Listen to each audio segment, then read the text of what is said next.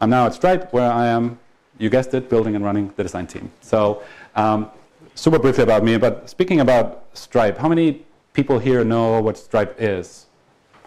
Oh, wow. I am impressed. For a couple of people who don't know, I'll give you a few headline facts. In a headline form, we say that we design and build economic infrastructure for the internet.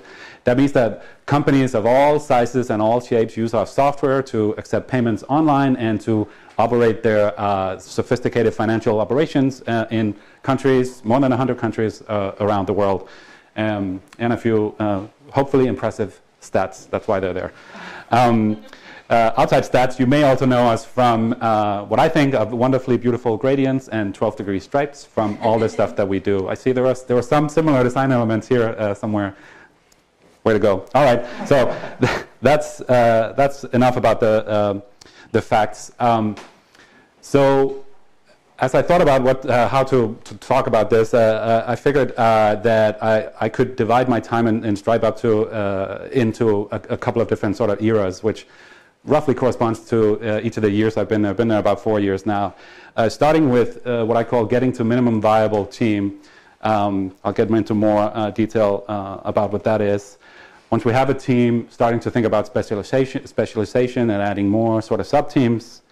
Once we have that, making recruiting work like a machine so we can scale and grow.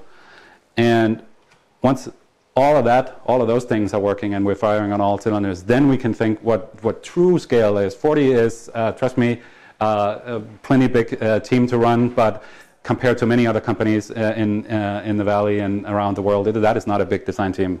There are literally thousands at Facebook and literally fives of thousands at Google. So I sincerely, desperately hope that I never need to run a 1,000-people design team. So this is not what that is about. This is in the early days of that. And before we talk too much about scaling and growing and all that kind of stuff, if you take anything away from this, then maybe it is that try and not scale. Small is beautiful. Big is probably slower, definitely more difficult, and definitely more work. So I assume none of us are really trying to scale for fun. But if you were, I recommend against it. It is too much work.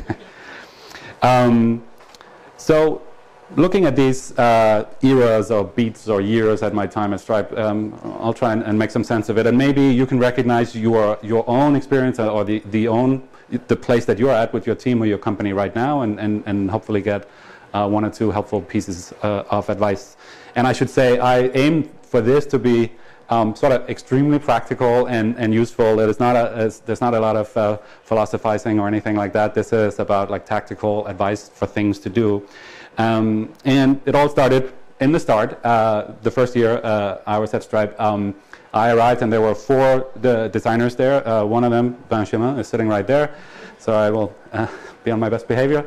And after getting started, I think I figured out that my challenge there was taking the 4 individuals, who are all very talented designers, but wasn't quite a team yet, and making a team out of individuals. So with that sort of framing, I started thinking about what we could do. And when in doubt, add a meeting, which is a favorite thing of mine, of course, not only just because sitting in a room is wonderful, but also, and not only just because you get work done in a meeting. It turns out that engineering ways for which to have people spend time together on any sort of practical format is really just incredibly useful. People who work together, who talk together, who discuss things, they can't help but form a bond, and that bond is the beginning of creating that team. We didn't do anything super advanced. We started doing a Monday morning, a weekly sort of kickoff of the week, all the usual stuff going around the room, talking about what we're working on, what's hard, what we're looking forward to, milestones, launches, celebrations, all that kind of stuff. The trick for that particular one is to make it really brief and really painful, otherwise it gets boring really quick. So if you do that, it's an extremely, I believe, useful tool. We added a design review on Thursday mornings, literally going through everything that's going on in the team, everyone showing work, where they are in the process, whether they're finishing or starting, or they're stuck, or they're happy or sad about their work. If we don't have time to go into details in the design review, we did design critiques which are 30-minute blocks of time, each dedicated to a specific project, with myself and the designer and some of the design team and the project team, and really dedicate those 30 minutes to see if we can poke holes in the design, see if we can find ways in which it's not, see if we can understand what the designer is doing, and then judging whether we believe that they're achieving that. And lastly, probably the most important sort of meeting tool is the one-on-one, which hopefully we all do at least reasonably regularly, and if not, I must encourage you to do that extremely regularly. It's the most important and useful tool as a meeting that we have, I think, not just with managers and the people that work for them, but also between people on the team. Sort of having a recurring excuse to either pour your heart out or just give an update on what is going on. And then I wanted to think about creating a culture of sharing and collaboration. Most of that is maybe sort of delivered by various meetings and whatnot, but I think as a principle, it is just incredibly important. Design is a team sport, and I think you cannot complete a piece of design work unless you have shared it with someone else, try to explain to them what you're trying to do, and them telling you whether they think you are achieving it. And I also think you're not like really truly a team until you can trust each other enough to sort of be vulnerable and open and ask for feedback and ask for critique and ask for help. So whatever you can do to engender that, I think is really important. We use a tool called Wake, W-A-K-E, Wake, where we upload all our stuff. All designers do that every day. And it sort of creates like a Pinterest-type masonry layout, and everyone can see whatever is going on the design team. That's everyone on the team and everyone in the company. So sharing the work often then early. We have a big wall and a big plotter. We print out most of the work in like really nice big format and put it up on the wall. It's great for designer X walking by, have never seen that piece of work before. They see it big and beautiful on the wall. It's great for people who are not designers, who get to see what's happening on the team and get an understanding of both where the product is going or the marketing is going, or you know what is generally happening. So whatever needs to happen there to create this culture of sharing and collaboration. A third thing that I found important in the beginning is to think about predictable processes, and that sounds super interesting, I know. It was to me, at least. Another foundational part of being a team, I think, is that you're reliable to work with, not only on an individual basis, but as a team as well. It means that people outside the team, people who need to work with your team, need to be able to understand how to work with your team. You can't rely, certainly in a scaling environment, you can't rely on you knowing these people sort of socially in the company, or because the team is growing. Like, you will not know the next person who needs something from you. So finding ways of having a really good intake point to the design team, I found was really important. So people had a simple way of asking for help or asking for work on a project, and they had we had an understanding of when they would hear back from us and how they would receive the work, all that kind of stuff, like sort of operational stuff, which I think if that part is working really well, then you can focus on all the sort of more difficult problems, which is the sharing and getting the creative work really into good place. Which leads me to sort of, each of these slides have a pro tip in the bottom right hand corner. My pro tip here is to hire a producer. They will literally help with all of these things. And if you don't know what a producer is, it started in agency world, and then it made its way into Apple world, and now most of, if not all companies that I know of, at least in the Valley, have a producer. It's essentially a creative project manager. So they help designers and heads of design work on all the things they either can't do, don't want to do, or not interested in doing, or not really, don't have the skills to do. So that is scheduling, and I don't mean they're not personal assistants for anyone's, but it's like resource allocation, figuring out when this designer is done with that thing, they need to work on this thing, but actually that's on hold because of the lawyers have said something or whatever. It's a big puzzle to keep that going all the time. And they act as sort of the extended eyes and ears of the, in my case, the head of design, right, to figure out what's going on in the rest of the company. They help spot projects that could use help from the design team, and crucially, they are very good at saying no when, a bunch of things come into the design team that we either can't or shouldn't or won't be working on. It's a great resource for that. So pro tip number 1, hire a producer. So that takes us through the first year, where we basically didn't hire anyone. Maybe the producer, I think we hired in that time. But we spent all of the time putting the foundation in place. And that was mostly on purpose, if not entirely on purpose, which I really wasn't super comfortable adding more people to a system that wasn't stable, to a foundation that really hadn't proved itself to work yet. So instead of, and believe you me, like everyone wanted me to hire all the time, but I was like, well, what are they going to work on? Like, how are we going to add them to the team? How are we going to interview them? We didn't know all of these things, so I didn't want to just like YOLO add someone. But spending the first year getting all the foundation in place, it allowed us to grow, in fact, to triple in the second year from 4 to 12 people. And you can see my inept color coding here. It means what I'm trying to say is that going from a team of generalists, everyone working on everything, starting to introduce specialists. So hire people who only work on product design, hire people who only work on brand design, and being okay with that, because that also changes the process. You can't just, everyone can't be assigned to work on everything. So the challenge I think I figured out here was to go from a team of generalists with some structure in place to having more specialization and more predictable sub-teams.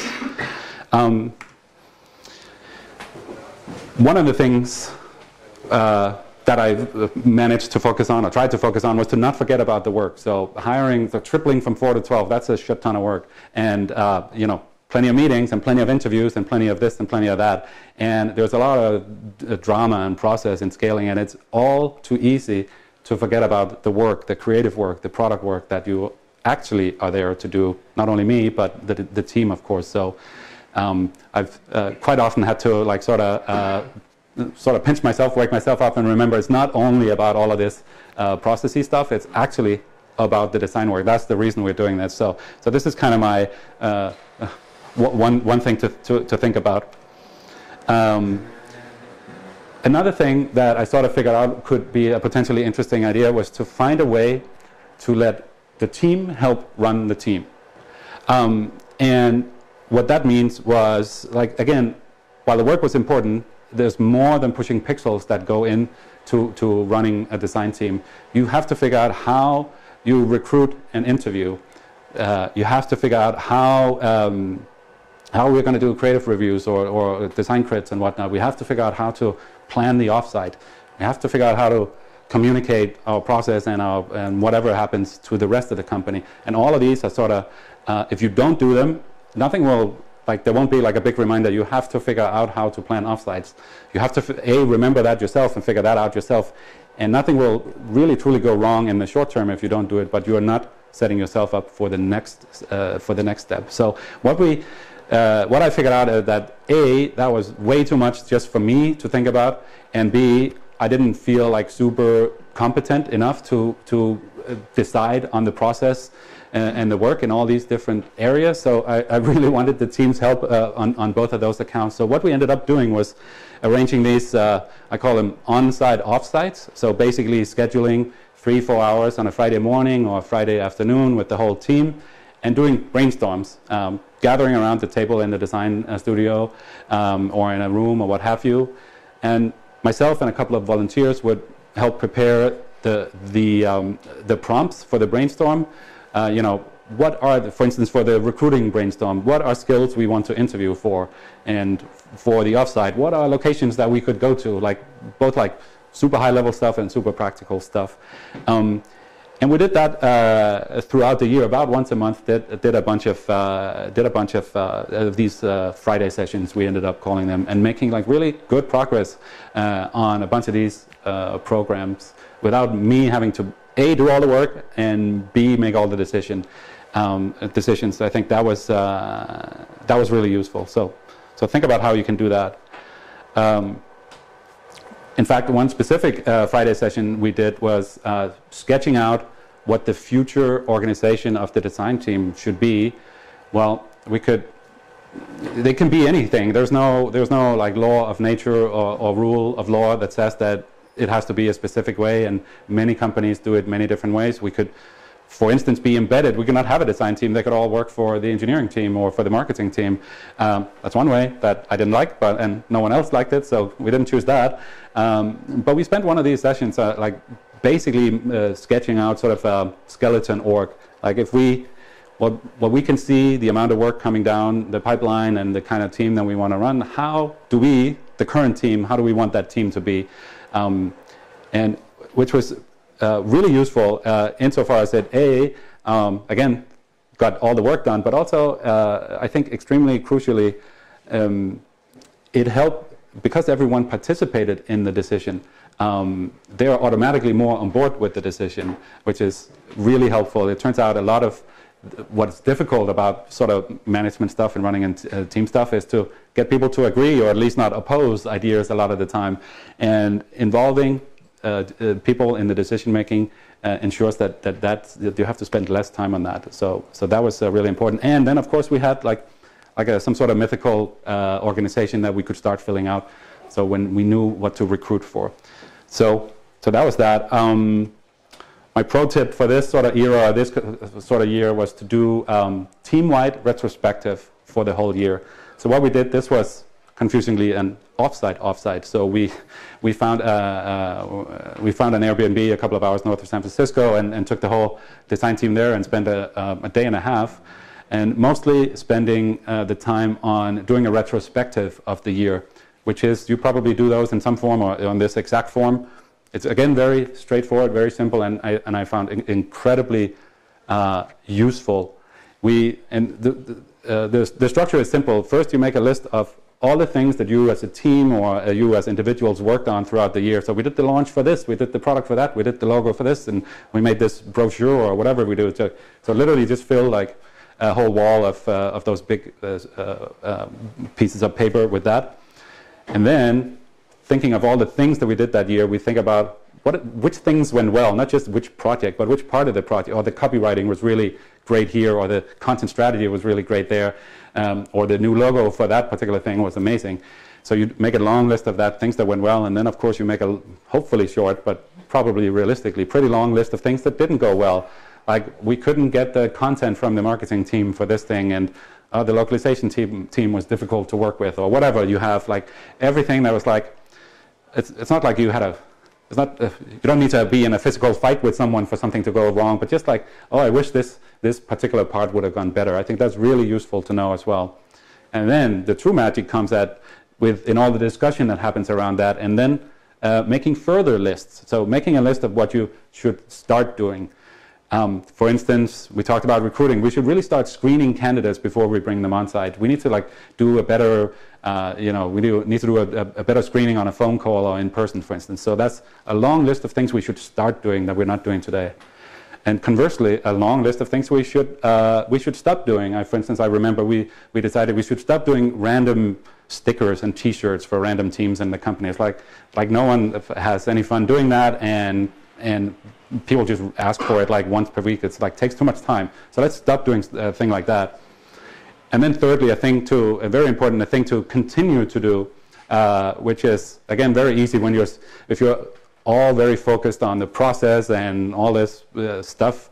It's very easy to forget what's already working, and I think it's very crucially important to make sure that you keep doing that.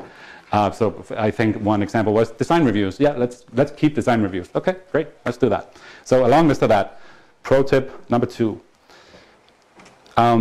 So that takes us through the second year into about the third year. So remember the skeleton org that we sort of sketched out before? We started filling that out, as it were. These are illustrating the design operations team, which is the producers, communication design, brand design, product design, and UX research. So we using all of the foundation, all the structure we put in place the year before, we were able to sort of, not exactly seamlessly, but rather frictionlessly start building out the team that we wanted, which meant it was sort of time to make recruiting work like a machine. I think because we had a team that knew how to work inside itself and the team knew how to work with other teams, and we knew the structure. So now we could just basically do what we were already doing, but even more and even better. So that was sort of the theme, I think, and the challenge of the third year.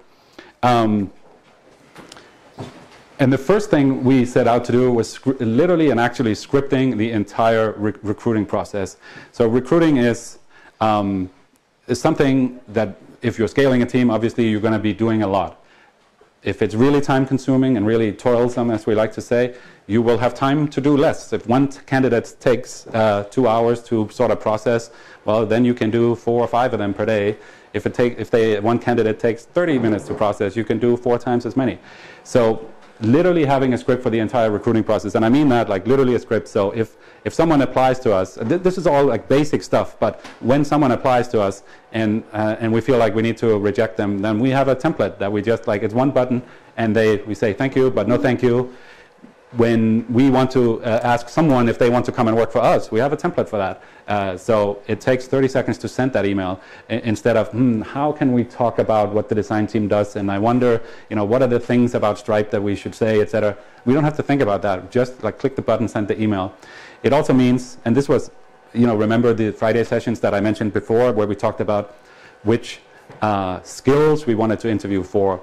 We decided, for instance, design sense, collaboration skills, passion for design. Those are examples of interviews.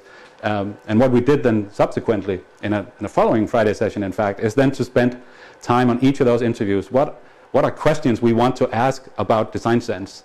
So literally end up with, and we did that for every single interview, so literally end up with a list of 3 to 7 to 10 questions that every person on the design team can ask a candidate. So we can take a random person on the design team and say, you're doing a design sense interview in 15 minutes.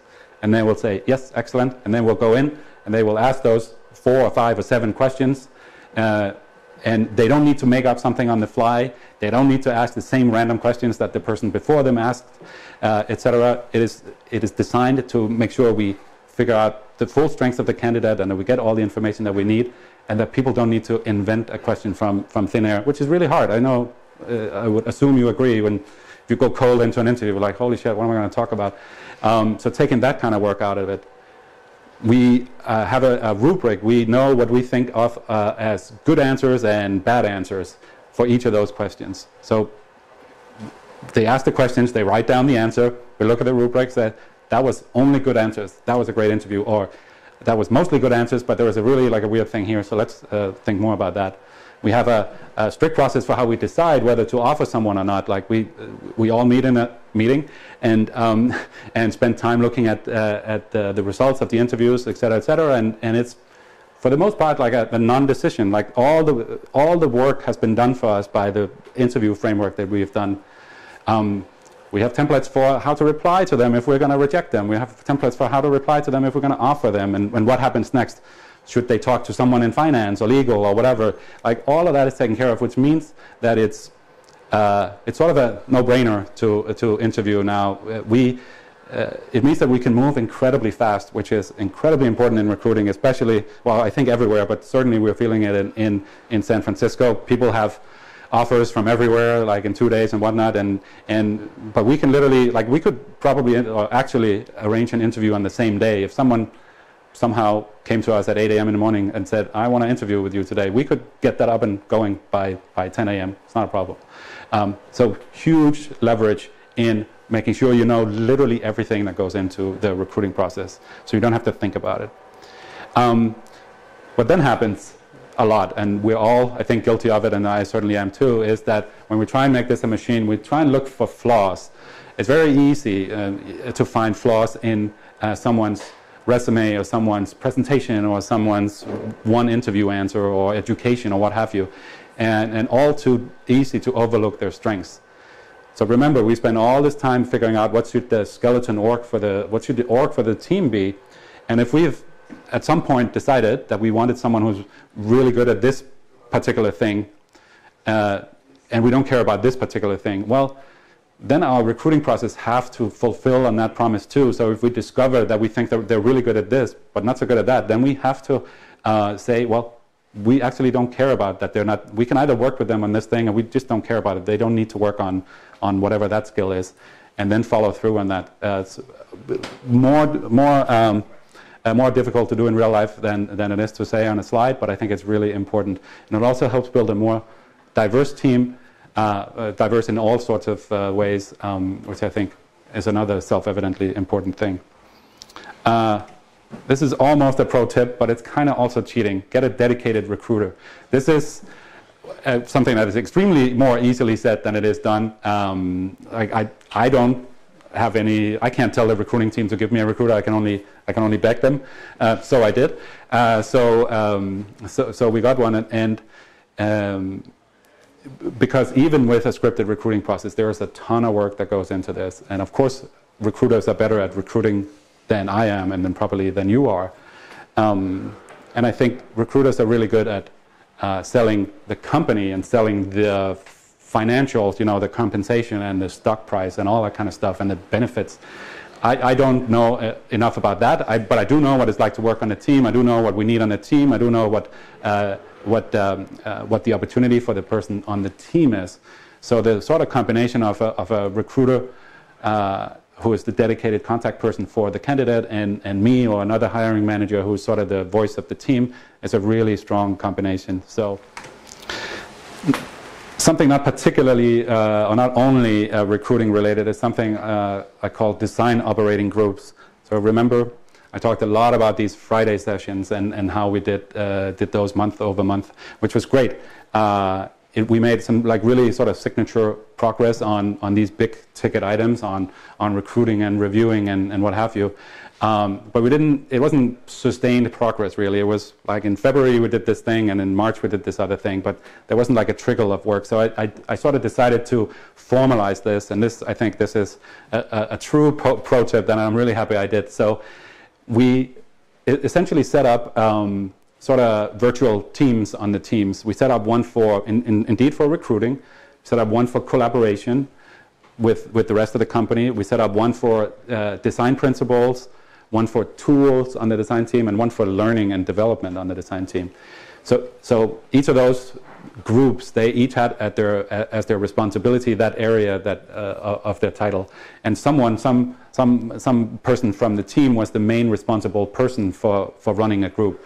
So Jody, the producer, she runs the tools operating group. So she and a couple of volunteers, they spend time figuring out like how should we work with our Dropbox folders and our Google Drive folders and Wake and Abstract and Framer and all that kind of stuff.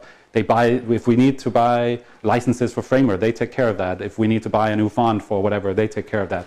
They take care of the interior design of the design studio. That's their responsibility. Annie, who runs the learning operating group, she is responsible for onboarding new designers. Well, not for doing it, but for deciding how we onboard new designers. And Benjamin and Wilson works on the principles operating group, which is, you know, what are our design principles? How do we evolve them? How do we roll them out? All that kind of stuff. And again, because there's so much more that goes into I think running a team than just getting work done. I think this has been an exceptionally and especially sort of impactful thing to do, because we see all of these individual groups now have literally roadmaps, you know, quarterly planning for what they want to get done next and the rest of the year, and we're just seeing like slow but really steady progress on a bunch of areas, a bunch of things you would never really get around to if you didn't have a concerted way of doing it. So that was pro tip number 3, and it abbreviates to DOGS, which is really funny. I promise you in real use that you will get a lot of humor out of that, but you can call it something else. All right. This takes us into year 4, which is sort of what we're in the middle of now. We are going to be 40 plus people across 5-ish teams on the team by the end of the year, and remember the other things, the structures that we built already, a team that knows how to work together, a team that knows how to work with other teams, a team that knows how to do recruiting, a team that has a stable structure for how it is structured, and a team that is doing concerted and steady progress on all this sort of processy type stuff is to me a really sound foundation to to build on. There's nothing major, I think, that needs to change in order for us to enable us to scale to potentially hundreds of people. Although I can see Benjamin sweating over there, and I am too. I again sincerely hope that we don't have to be hundreds of people, but I think it's sort of my job to make sure that if we have to and if we want to, we can actually get there. So this is sort of what I'm in the middle of now, and I can. This maybe gets a little bit more practical and a little bit more philosophical, and I'm going to talk about program management again. So the Friday sessions were program management. The design operating groups were in our program management. I think it's time to sort of get super serious about program management, which means doing all of that, but hiring people to be responsible for it. So it's not Annie who leads the user research team. That is also not her responsibility to figure out how we onboard designers. Like, both of those things are like actual real jobs, and she is a researcher, so she should do research. So we should find someone who's really good at and really knows how to do designer onboarding, for instance, and that means, you know, more producers, more design program management people. So I think by the end of the year, I think this will be in place, and we'll live happily ever after. The most important thing, and the thing I'm most excited about, that sort of being serious about program management will give us, is for us to be able to focus on designer or design team career development, which is, I don't know about anyone here, but for me, that has been continuously the most difficult thing to do, and to do well across my entire career of managing designers. I think I also personally suck at it. I don't know. I just want to do what I'm doing, and I want to keep doing that, and you know, that's great. And I think a lot of the designers that I have worked with, you know, it's sort of the same, right? But I don't think that's good enough. That's not a good enough answer. And the reason why I'm super excited, and I think it's so important, is that it's really helpful on a number of fronts. Designers who are growing and learning, they will probably do better work. So there you go. That's already a really tangible benefit to it.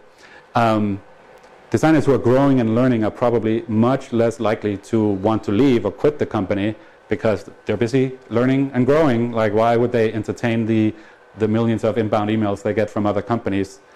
And I think, so you keep people around longer. You have a more stable team. You have institutional knowledge, all that kind of stuff. And conversely, I think there's people who are not yet on the team, designers who apply, they really want to work on a team that takes learning and growing and development important. So it's a really good sort of attraction for to apply to work at Stripe. So it works on all of those fronts. Then something like extremely dry and extremely important, deliberate about designer allocation. So I don't know if anyone here can recognize this. You are probably very tightly scheduled, and probably there are some teams that are sort of complaining more or less that, well, we don't get any design help, you're blocking us, or can I just get this, the full time of this designer and whatnot. And you should really embed designers, like they should come and sit with the engineers and the product managers and whatnot. And I really strongly, truly think that is a bad idea, or at least for this time in our lives, it's a bad idea. Sending one poor designer out to live among engineers and product managers somewhere, like literally somewhere else in the office, I think it's just a terrible idea.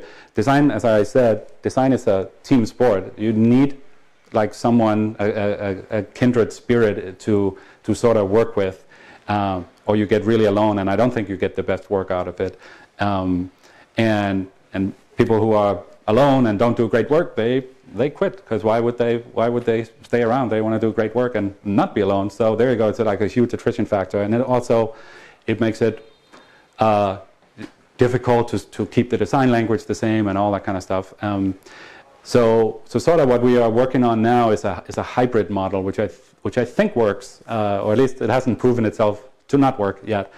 On one hand, and this is we're piloting this on the product design team. On one hand, we have a team that we call the studio team. So those the people on that team, they work on everything that comes in. The producer and the head of product design is triaging and figuring out, or rather, actually they have a manager now, the head of the studio.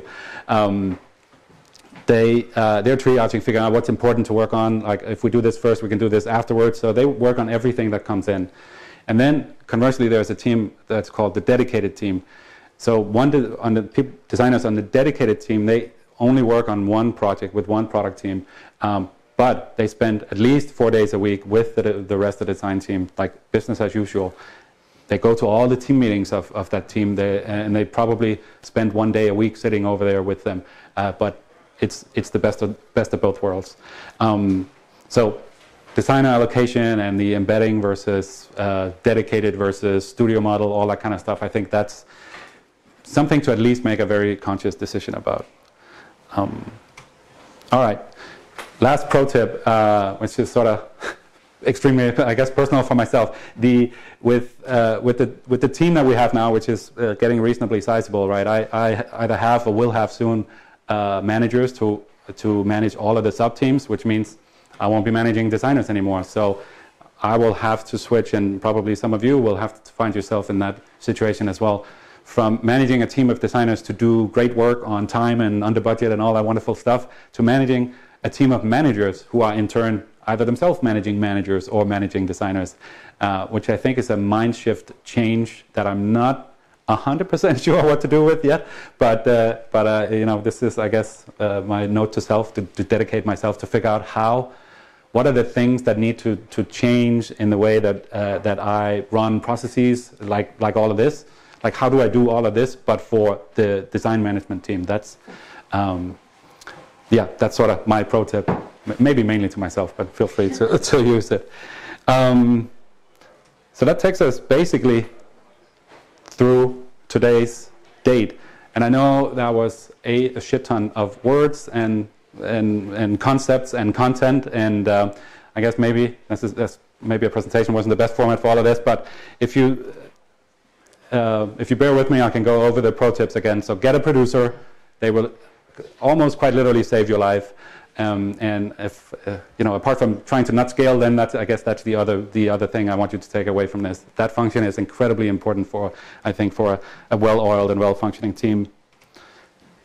Do the team-wide retrospective. I think it's impossible to overestimate how important it was in figuring out how to run the team. And again, not just like how do we get this page done, but what's our process for figuring out how we get this page done type stuff. Really important. Design operating groups, or at least some sort of way where you systematically and methodically work on how the team works.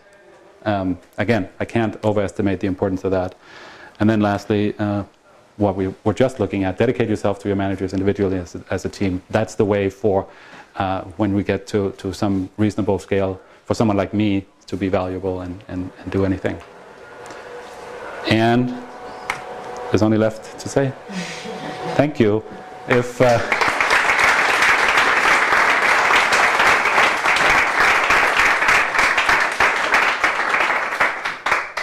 you want me to clear anything up, I want to talk about or challenge any of my pro tips, I'm Malthe@stripe.com or Malthe on Twitter. And I would love to hear from you. I could probably talk about this all day. So yeah. Just want to ask a question. Yeah. It's about the pro tip number 4. Does that mean that you're currently managing directly 40 people? No, thankfully not. I am managing, I think, 14 people, so I need a few managers there. No, so I have some managers in place already. Yeah. Okay, and what do you think is the right ratio of direct management? I think the industry standard is 7 to 8, 8 being maximum. I think I'm talking to a person who runs a big team at Facebook. She is trying to do 1 to 4, which I think is admirable. I think maybe that's a little low, but who knows? Let's see. But speaking from experience, anything more than 8 is just not really sustainable. Hi. Hi. I'm a product designer at a very developer from an organization. I also develop or design for an API product. So in our teams, we have a brand marketing design team and a product design team, which reports directly to product. So I'm actually wondering, how do you, if you're in a kind of swallowed into a product organization, how do you advocate for more design hires if that's not a priority for your organization? It's my most feared question of all questions. How do I get my company to care about design? And I've racked my brain in trying to figure out a reasonable answer to it, and I don't have anything. I think certainly in my time, Skype cared a lot about design, but I was also like there from the beginning, so it's easy for me to just say like, well, this is how it's going to be. So, and I'm here. I've been here since day one, so this is going to be like that. The same at Rdio, and at Stripe, I think it was a subconscious decision, but I could clearly see that they cared about it. So I think the only true way to change it is for it to come from the top. I am not aware of a calculation that you can plug in some numbers and then you show here's the ROI on hiring more designers. I think a way to think about it, and maybe an argument to use, is that it is so easy for anyone and everyone to build a company today. You use things like Stripe and AWS, and literally tomorrow you have a company and you have revenue, which means that there are a ton of companies, which means that what is hard now is not to set up the service. It's hard to stand out. It's hard to be noticed. And I think it is extremely difficult to argue against design being a very important factor in becoming noticed and standing out. Like that to me seems like a given, that if you want to stand out, you need to be different. If you want to be different, you need to consciously approach that as a design problem, and that is a potential solution. I have a follow-up question. All right. So, as an API product, a lot of our designs are lacking UI, right? They might be purely tech or code design. Yep. And I'm of the philosophy that designers can contribute there as well. But that's actually a part, something like that. What do you think about that? I mean, I'm sure at Stripe we have similar teams or squads that work purely on technical challenges without any interface involved. Yeah. How do designers get involved there, if at all? So in a couple of ways, there are some parts of the API that doesn't have any UI correspondent whatsoever. But we talk about, and everyone talks about API design, I think, and certainly, for instance, coming from our founders and CEO, like they are extremely, well, not as much as they should be or want to be, I think, but they're quite interested in that. Like literally, we sit in meetings with the executive team and look at what should the variable or the parameter be called.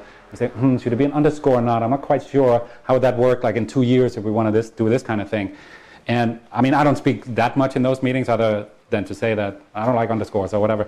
But then there are the more UI-facing type things where the APIs that Stripe provides will also have a UI equivalent, and there I think the API serves two purposes. One is to serve as an endpoint for a developer to integrate into their systems and Bob's your uncle, and then secondarily to be the foundational building block of a user interface. So if that means that in order to perform this function, you need to do 4 other calls in order to get some status code returned or whatever, I think that's probably bad API design, but it's also going to be bad user experience. You're going to have to wait for those calls to come back, and you have to render the page again and whatnot. So there's something to be said there. I think if one looks hard, I think there is user experience in every single decision that every single person at the company does, and I think that there is a large portion of those that design teams should lead, and a large portion of those that they should be sort of consulted on. Thanks. Hi. Hello, I'm a front-end developer. I only know Stripe because thanks to Benjamin's talk. And my question I get that a lot. You just said Benjamin was part of the design team. Yep. And my question is, what is the frontier, the border between designers and front-end developers at Stripe? The short answer is none. Certainly in Benjamin's case and a few other people on the design team, like in fact all the people who were there when I came were mini Benjamins, and so far as they were all designing and developing on the site on stripe.com. We now have we have a structure that means that not everyone needs to be able to be literally probably one of the world's best CSS and JavaScript people in order to work at Stripe. So we can hire people who are just great designers and then someone else implement it. I think that is a required thing in order to actually scale, because there just aren't enough Benjamins in the world, unfortunately. But conversely, I think it's the way that Ben and the others worked on the things that they work on today and they worked on in the beginning was literally the difference between what Stripe was doing and the quality of that and what everyone else was trying to do. The fact that you don't have a translation layer between the design and the intent and the rendering of the intent makes all the difference. It can be overcome probably, shall we say, 98% with a lot of communication and sitting next to each other, but it's not as great. But then on the product side, that is all React and Ember and CoffeeScript and Node and all that kind of stuff. I think Ben would prefer to not work in that kind of nasty world, and not a lot of designers would, except we now actually have, I think all of our design systems team also literally write code every day. They submit PRs every day. They don't do the full stack thing, but they do the UI components for the most part. So I guess we've sort of carried on the tradition in a sense. I have a second question. So you have several design system teams? Yeah, not really. We have one. The main design system is called Sail. That's on the product side of things, and then we're just in the beginnings of creating a version of that for the marketing side of things.